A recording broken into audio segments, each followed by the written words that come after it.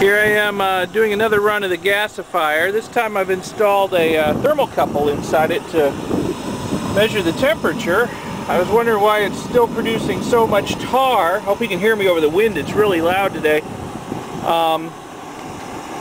But it looks like it's getting pretty hot in there. I wasn't expecting it to get quite this hot and as much tar as it's still producing. So it's definitely getting hot. So there's some other deficiency in the design that's allowing it to make so much tar. So I'm going to have to work on figuring out what that is.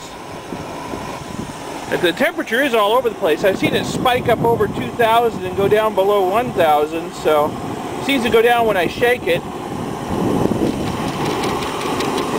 and then come back up a little over time. Must be getting colder stuff down in contact about where the thermocouple is. I've got it cranked up pretty high. It's really roaring.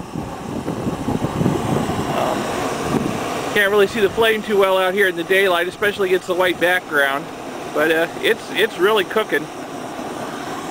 And definitely getting hot enough. It ought to be cracking the tar and even cracking some of the water vapor, but it doesn't seem to be. So I'm not sure what's going on with that. Something not quite right with the design yet. No wonder I'm having so much trouble scrubbing the tar out. It's just making too much. I've really got it cranked up now. The airflow is really high. The temperature, as you can see, is up above 2100. And it sure looks like there's a lot less tar in the flame right now. So maybe it just does need to get hotter to work right. Maybe I'm just not getting it hot enough. I'll tell you what, this thing is just boiling hot right now. I mean, the outside of the tank is just amazingly hot, hotter than I've ever had it before.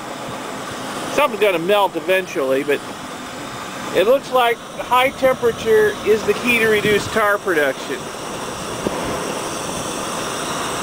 Because before I turned it up, the flame was a lot brighter yellow, and the temperature was down around like 1400. Now up around 2,000, a lot less tar apparently. So that's something to look into.